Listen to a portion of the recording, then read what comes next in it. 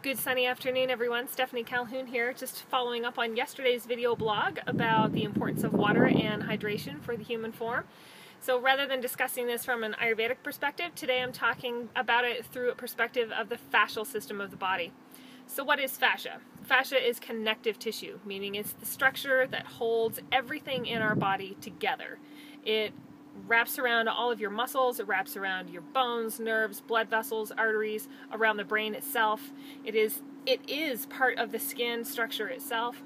And this is a pervasive tissue that is essentially everywhere in the body. If it weren't for fascia, you wouldn't exist. It is the cell membrane. This is really exciting stuff if you're an anatomy nerd like me, but it should be really exciting for you because what it means is you can do something on a daily basis to impact your fascia on a really powerful and really health-promoting way. One is through water. So water, why it's important is fascia or connective tissue is considered to be a dynamic, structured water system. So it's a fluid matrix of the body, meaning there are structured water channels that pull through energy, chi as we would call it in a Chinese medicine approach, prana in a yogic approach. So it's going to pull chi, life force, prana, energy through the system. And if we don't have enough water in our bodies, meaning if we're dehydrated for any reason, dietary or spending a day out in the sun and having it deplete our water structure or our water content, then it's going to impact the fascial system in such a way that we're going to feel stiff. So this is a structure that holds everything together. You want it to be functional, meaning I want to be able to stretch and move and do what I need to do without feeling limited by physical stiffness.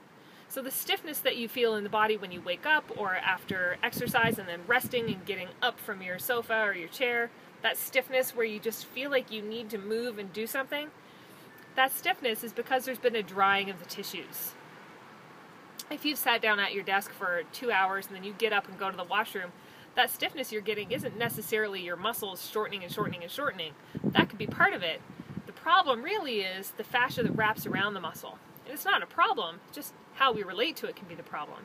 So it's really important to keep yourself really well, properly hydrated to the right amount for you. Meaning don't let yourself get dehydrated, don't overload the system as I talked about yesterday, but also have enough water that you keep the system healthy, that you keep it replenished on a regular basis. So when we feed the fluid system the appropriate amount of fluid, it stays pliable, less stiff, more mobile, meaning you can move with more ease, you literally feel more flexible, you feel at more ease in the body. Flexible not meaning I can bend myself into a contorted shape. Flexible meaning I can bend down and put my shoes on. I can stand up from the desk and not feel like, ugh, I'm feeling all rigid. You can just get up, move, function, feel well, not have any residual effects from having sat down to do work for an hour or so. So this system is really important to keep hydrated. Make sure you're getting enough water in for you. And if you are spending time outside enjoying the glorious sun like we have today, then make sure you're taking in a little bit more. So the sun is very dehydrating. So fascia is thirsty. So when you're feeling thirsty, that's your fascia, the intelligence of the body telling you, time to feed me. So make sure you're getting enough water for your fascial system. Another way to get enough therapeutic effect and promote the well-being of your fascia is, of course, through yin yoga. The whole premise of yin yoga is around manifesting health and longevity to the fascial system. Long-held floor poses, muscularly passive, meaning there's no contraction taking place. We're as still, steady, and comfortable as possible within that dynamic of feeling that intensity of stretch or resistance being applied to the fascial system. So hydration and yin yoga.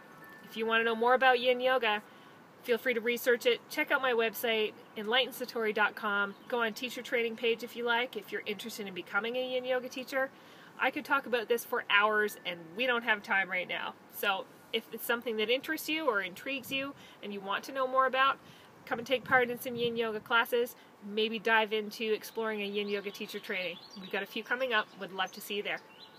Have a wonderful sunny day, everyone. Namaste.